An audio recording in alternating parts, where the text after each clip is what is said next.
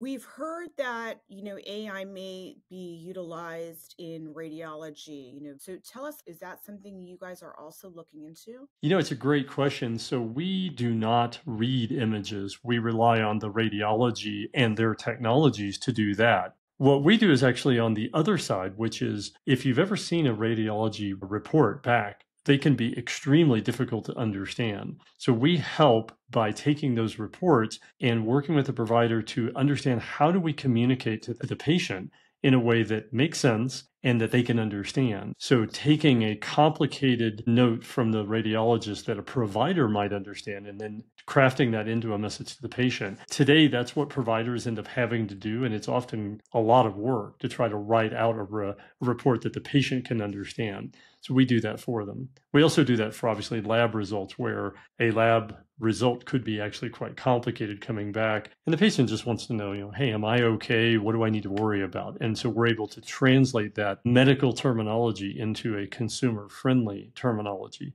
Another kind of important part of our system is getting it to the patient quickly. I don't know if you've ever had the experience, but sometimes you may go to the doctor and the follow up can take some time. And, if you get some lab results back and maybe you get to see them at the same time as the provider and something looks abnormal, you might be wondering, well, what do I do? And the provider might not get back to you for a week or two.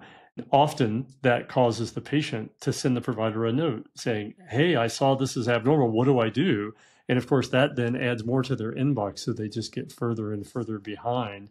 We're able to process those lab results and get them an answer in a matter of seconds, which for the patients is a better patient experience. And for the provider, it helps to head off those unnecessary questions that would otherwise just add to their burden.